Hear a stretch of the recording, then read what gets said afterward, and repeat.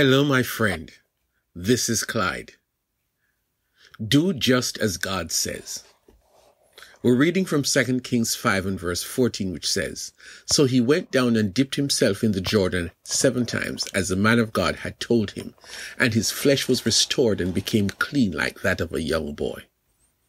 This is a story of an athlete who was not happy with his progress in his sport, and so he found a coach with the most unorthodox methods. The coaching sessions started off with talks about different things unrelated to the sport. The coach would spend sessions talking about stuff and doing unrelated things. The athlete grew more and more uncomfortable, and one day he confronted the coach. "When are we going to start doing things to make me into a better athlete?" The coach calmly said, "We started the first day you came to see me." The athlete said, "We have been meeting for several weeks and we have not gone out on the field. We haven't done any gym work. We've just been doing all these weird talks and activities that have nothing to do with me being an athlete. I think you're wasting my time and my money." The coach shrugged his shoulder and said to the young man, "You came to me to make you into a better athlete. I took your request seriously and started to work right away. But if you're not satisfied, then you can end our relationship." The young athlete went home that evening confused and took a few sessions off to process things. Then later he came back and said to the coach, "I will do as you tell me. I realize I have to trust you to get me to where I want to go." That was the turning point. The young man went on to become successful in the game. The coach had done his job. What is it that you need from God? A healing miracle? A financial miracle? A spouse? A job that pays well? You know what you need most. I'm going to guess that you have tried many different suggestions or recommendations, but things have not changed and your need is even greater.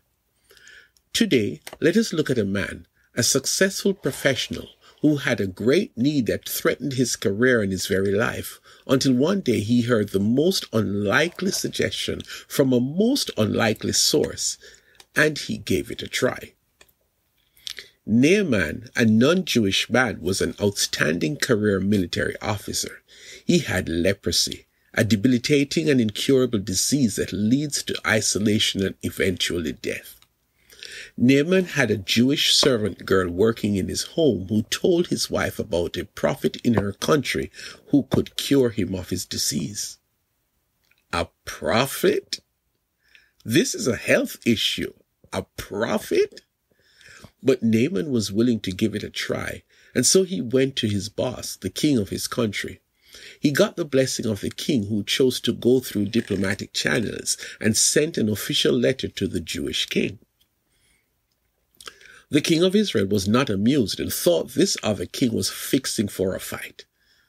That was when the prophet Elisha heard about the case and sent for Naaman to come see him. He sent his servant out to tell Naaman to go dip in the river Jordan 7 times and he would be cured. What? Who does this guy think I am to send me to bathe in the murky Jordan River? I could have done that in my country, and he was livid until his servants spoke some sense into his head. "Boss, if the prophet had told you to do some mighty things, you would have done it, but you scoff at his suggestion? Just do as the prophet says." Naaman followed their line of reasoning, and he humbly went down to the river Jordan. The Bible says that the great military officer went into the river and washed himself 7 times, as the man of God had told him. Guess what? His flesh was restored and became clean like that of a young boy.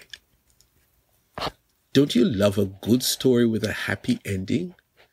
Leprosy was incurable, but Naaman took the advice of the prophet, the man of God, and although at first he thought it was an insult to his country, he eventually listened to the voice of reasoning and he was cured.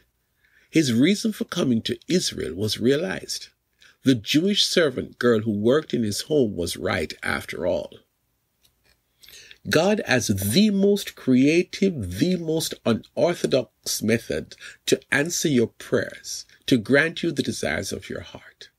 Let us find the secret.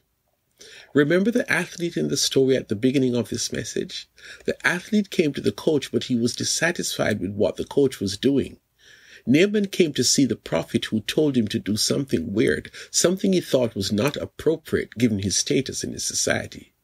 Both the athlete and Naaman had to think again. The secret is in the think again moment. The secret to both stories was stepping back and having that serious assessment. I have a need. This person who has a reputation of fixing things has made a suggestion, and I dare to question what he recommends. What is it that I need? Who is this person? The missing element is trust. The athlete had to get to the place where he trusted the coach and stop focusing on the method of coaching. The athlete had to wipe the slate clean and trust this man. Naaman had to pay less attention to the river and trust the prophet. When you come to God with your problem, God requires full and total trust in him. You cannot be in doubt of God's ability. Rather, do as Solomon says, trust in the Lord with all your heart. Success, blessing, the miracle will come when you trust God totally. Please share your thoughts or questions about today's message with me at friendofclyde@gmail.com.